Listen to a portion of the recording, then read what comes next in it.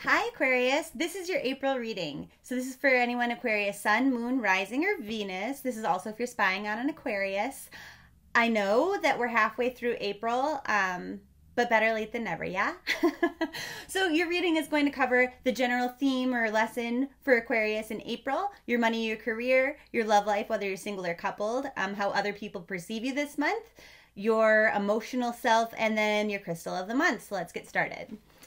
Okay, Aquarius, what's going on in general? And they're saying you might not be feeling tremendous compassion for other people this month.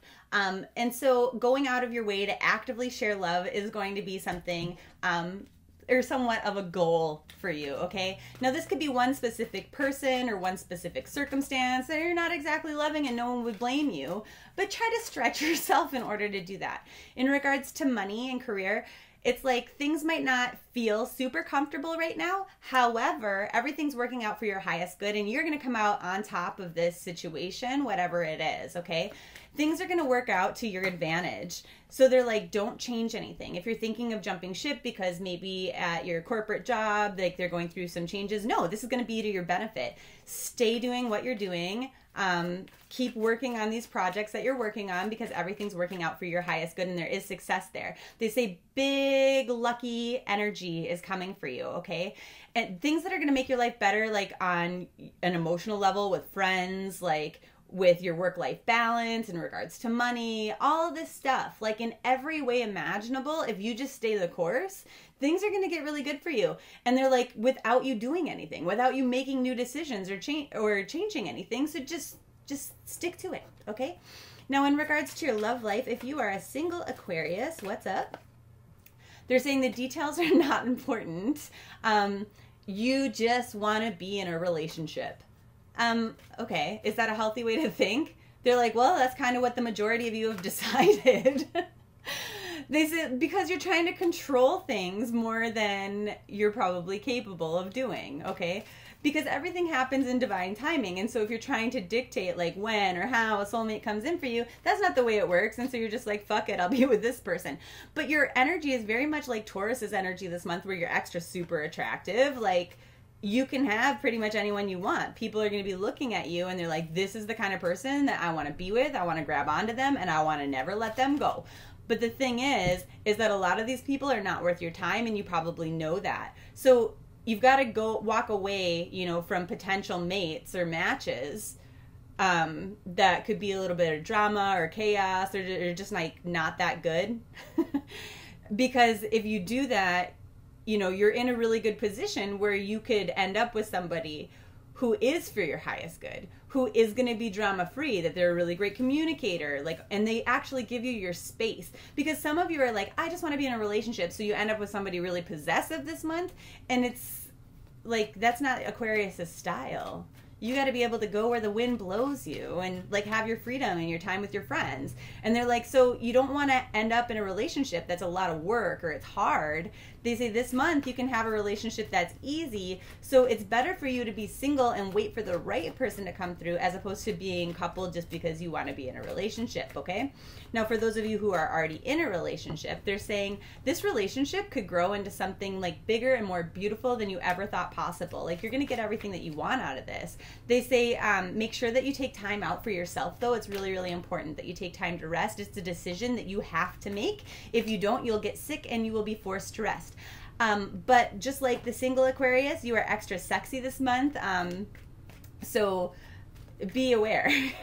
You could get a little fatigued with all of your with all of this stuff going on. You know, your partner might be extra demanding this month, but it'll be good because you'll feel good about it. It'll be very emotionally fulfilling kind of lovemaking as well. So how are other people perceiving Aquarius in general this month? And they're saying like you really got your shit together, like you're the kind of person that they do want to possess and hold on to. People are just putting you on a pedestal this month. You are radiating.